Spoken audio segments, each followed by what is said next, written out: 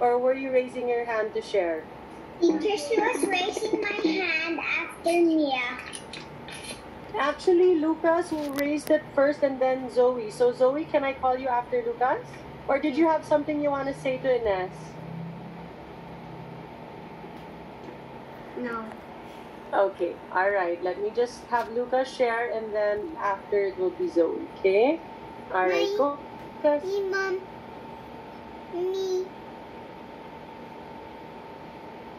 He Go ahead, play Lucas. with me. I can't hear you, sweetheart. Can you come closer to your microphone, please? My mommy plays with me. Your mommy plays with you, okay?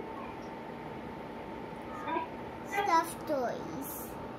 Okay, you can't leave the microphone, Lucas. We can't hear you when you turn away. You have to come closer, close to the microphone, okay? All right. So. And my mommy, he got my food. What words can you use to describe your mommy? What words? Can you think of words? Like in the book?